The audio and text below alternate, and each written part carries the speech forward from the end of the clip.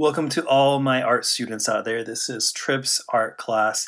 And not only do we have the Golden Valley students, but we have a plethora of other students out there that are taking these tutorial classes as well. So welcome to the class. I'm stoked to have you during this interesting time in our world history where a lot of us are stuck at home instead of being in the classroom.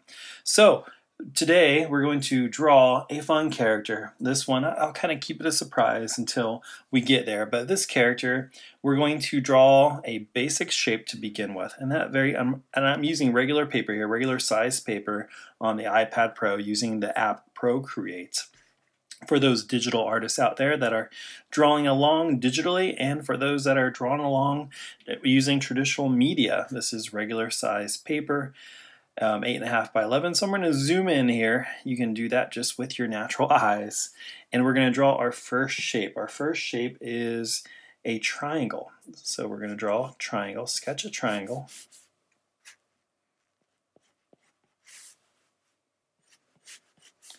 Doesn't have to be perfect. We're sketching here.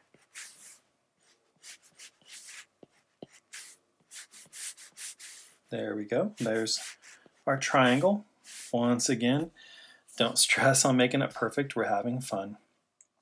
Mine's a little bit crooked here, so I'm just going to adjust it just a tad. And then from there, we're going to draw an oval.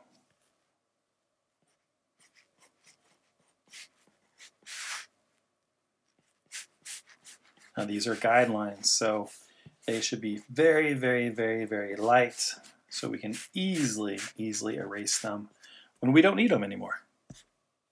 So there's the first part of our character. I'll give you a tip, this one's going to be an animal. So from there, what I'm going to do is start to clean up these lines. The first way I'm going to clean it up is by drawing kind of a curved line right here.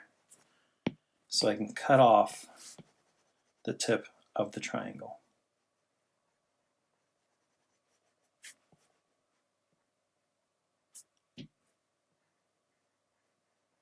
Okay.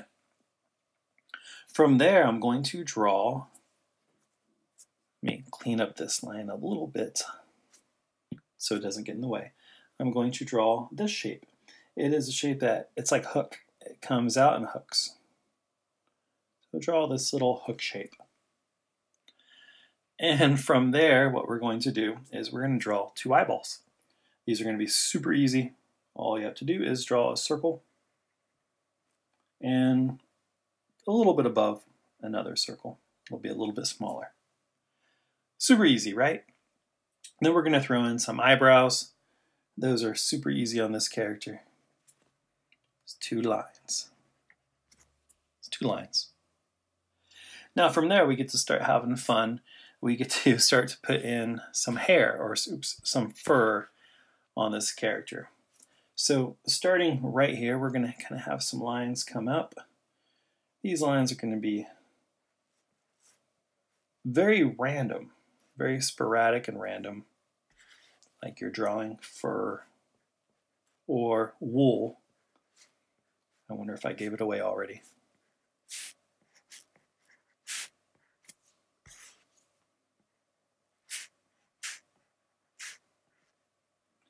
And when we get to this point, what I want you to do is leave some space. Leave some space right here. And then we'll go back to the top of the head. Right here, we're going to kind of come out.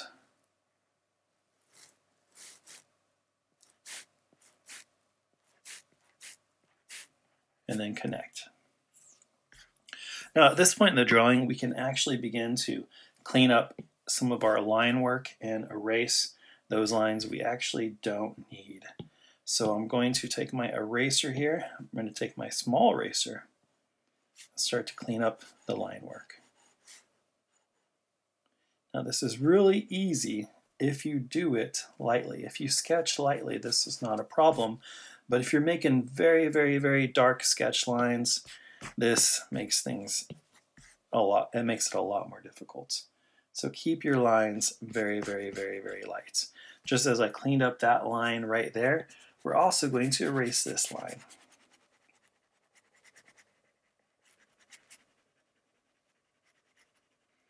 And what we're going to do here is we're going to add in some more wool.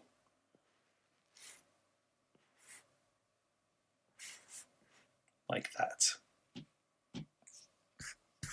Now we can go ahead and start to clean up our other lines a little bit.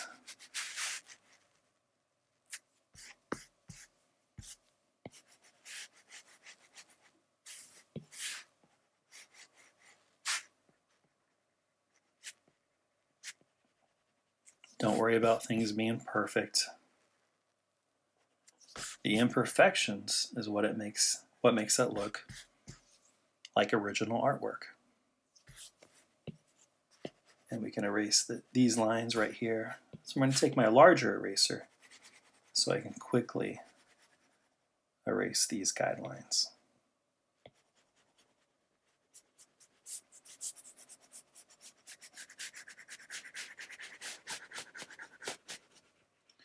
Now, one thing I want you to remember, you can't be a perfectionist. You want to make things proportionate, but you don't want to be a perfectionist. Okay, from there, I'm going to go ahead and step back a little bit. I'm stepping back, and I'm going to look at this and kind of study and see, is there anything that I can improve to make it better? Well, one thing I noticed that I can improve, and hey, we can all make improvements. I'm going to stretch this part out a little bit more to go that far back. And I want this line to come in a little bit. Okay. Then from there, I'm going to add in an ear. It's pretty easy. Ears, just these random curves. Just like that. Then I'm going to put in an arm. An arm, you're going to have it coming from some wool.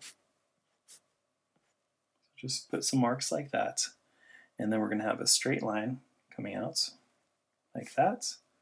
Another straight line like that. We're going to have the hoof going back a tad. As you can see, you're starting to see that what we have is a sheep. Then let's go ahead and draw in the legs.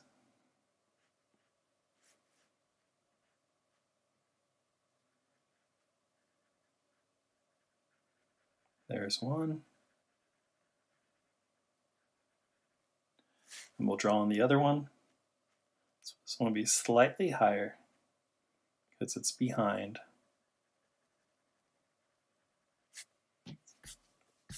And clean up that line a little bit.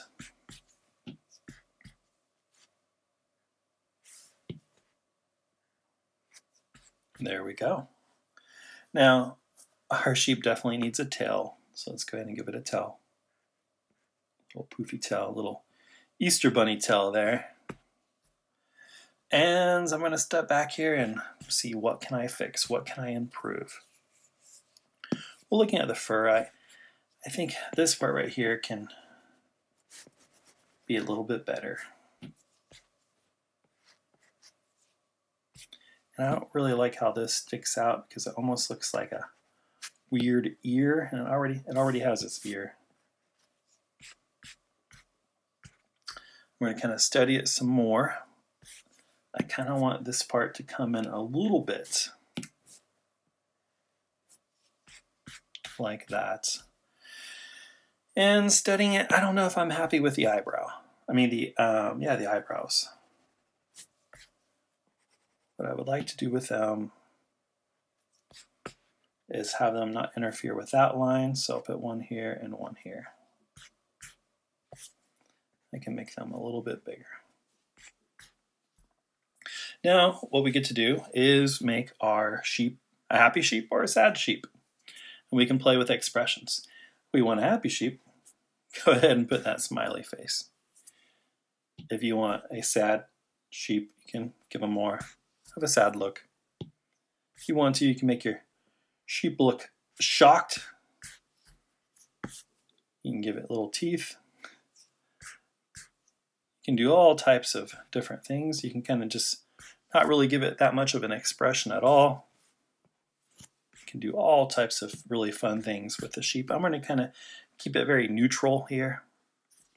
Very neutral sheep. So now let's go ahead and give it some, right now our sheep's floating in space. I'm going to go ahead and move it a little bit more in the center of the paper so we can see. It's floating in space, so we can give our sheep some grass. And grass is so easy to draw. All you're going to do is just zoom in here by the feet and draw some lines. Super easy, right?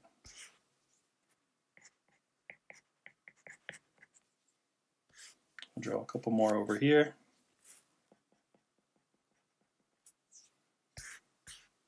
And maybe just one or two right here. There's our ground. Now our sheep's on the ground. Now if you want to, you can limit it, you can change it, you can make this part really, really simple. I mean, it doesn't have to be much at all. So we got the base of our drawing down. Now we need to go ahead and go over the lines and work on the lines. Now for this one, I'm going to do something a little bit different. I'm going to ink it using one of my ink pens here. Now if you were in my art class, my physical art class at Golden Valley, you know how to ink. You've done that before. I'm going to be using my studio ink pen here, making sure I'm the right layer. And what I would do if I were inking in real life on roll paper, I would take my kneaded eraser and I would go through and I would lightly erase my pencil drawing so I can see it, but it's a little bit lighter. And then I would go ahead and go over these lines with ink pen. So what I'm going to go ahead and do now is spend some time inking these lines with ink pen.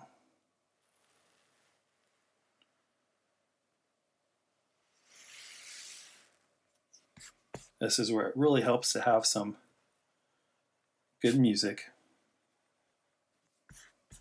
because it takes a lot of patience. And I'm actually going to pull down the eyebrows just a tad.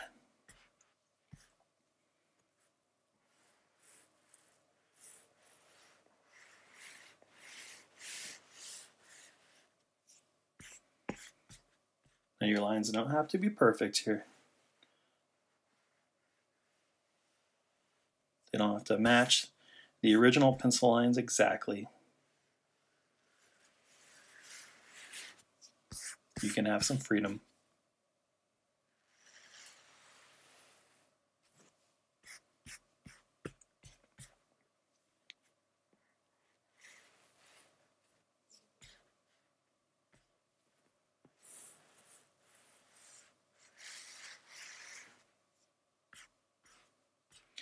I'm going to go back and redo that because I want it to get larger as it goes down.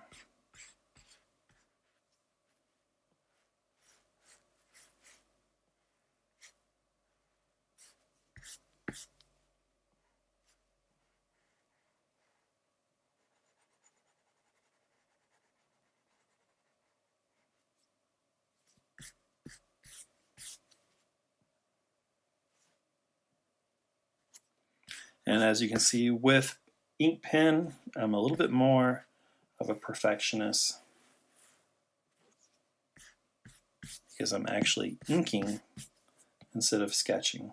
Inking is a little bit more permanent, which you definitely can sketch with ink pen. And I love to do that too sometimes, but in this case, I'm really making it a lot cleaner.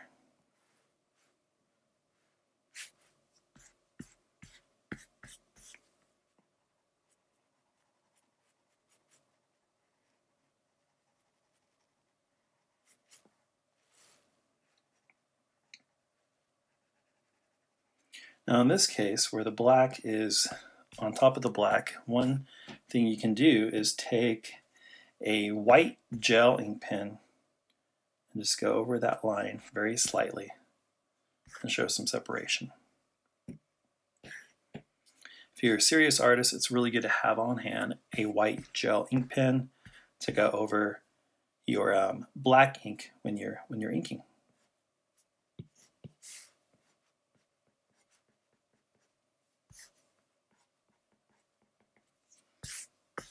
If you are finding the grass kind of familiar, and if you follow my webcomic titled Doodle with Poodle, you'll probably notice it's the same style grass that I draw for that comic.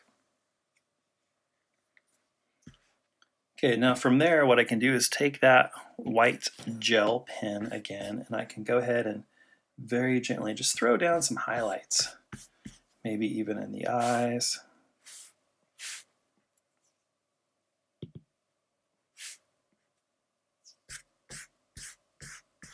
The hooves.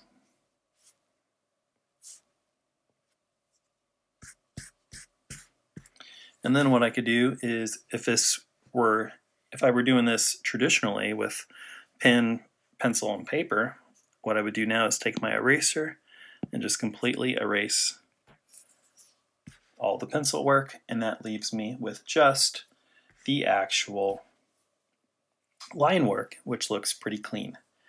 So here I'm going to go and add some color. Now you might be thinking, what should I color here? I mean, this is a sheep, and sheep are white.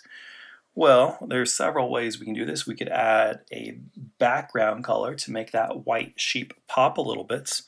I'm going to kind of simplify it a little bit here, and I'm just not going to do that. I'm going to keep the background white. But I'm going to find a light brown color, a real light tan. And that's going to be for our character's face.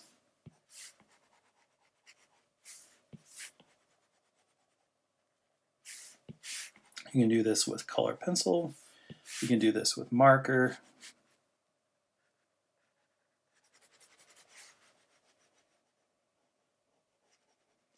The digital tool that I'm using kind of emulates color pencil to a certain degree. That's why I chose that.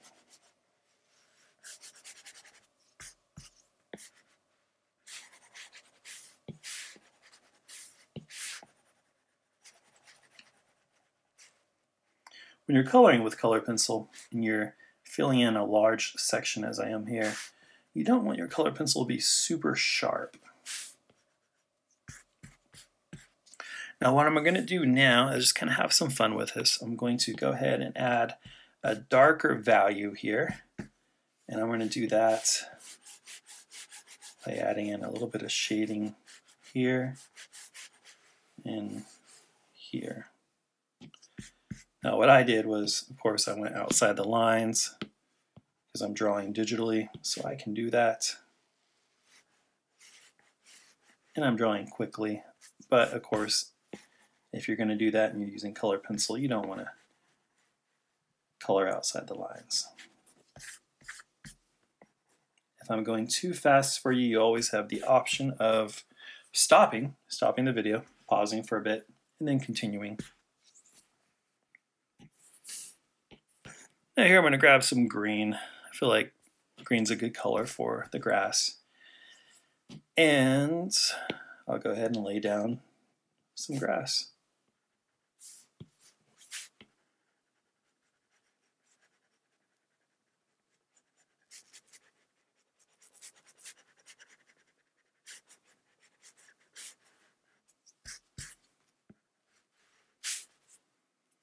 There we go.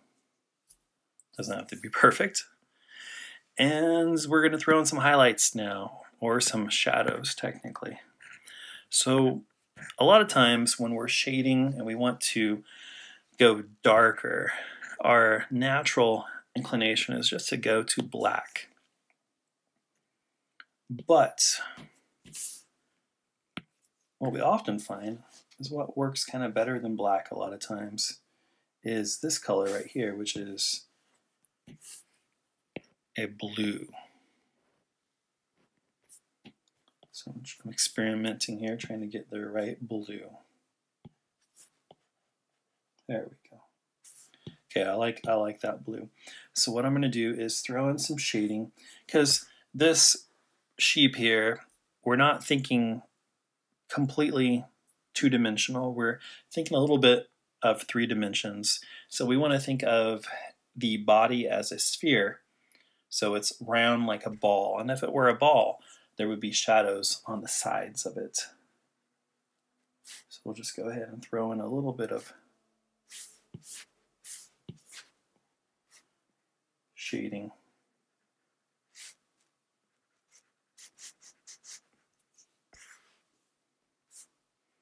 It doesn't have to be perfect. It doesn't have to look just like mine.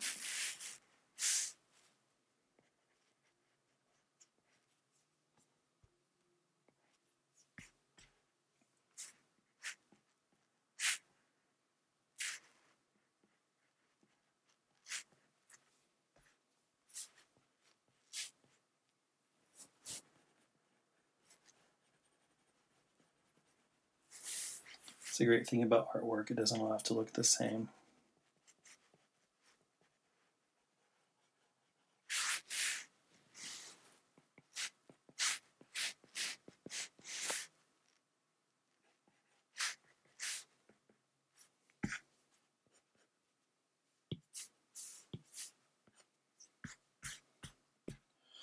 Okay, I'm going to kind of scan it over with my eyes and see if there's any area that kind of sticks out. And maybe this leg. Let's show that this leg is a little bit more in the distance by adding just a little bit of shading. Not much, but just a tad. Kind of show that that leg is in the background.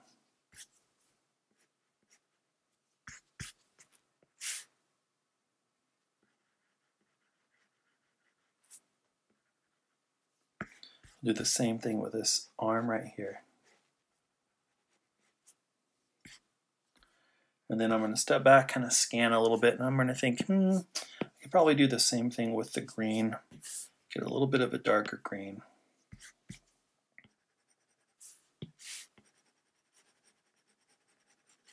Throw that in there just to add a little bit more. A lot of times people say less is more, but a lot of times in art, more is more. And there I'm going to zoom out, take a look at our sheep. And I like them. I like our sheep. So great job today, everyone. I mean, this is fun. We get to come together still. We get to draw. We have a cool little cartoon sheep-looking character here. Yeah, I'm happy. I'm happy with him. Okay, or I don't know what it is. You get to decide. You can name your sheep. If you're one of my actual classroom students, what you need to do is go ahead and label this with today's date, which is on our website, the YouTube website.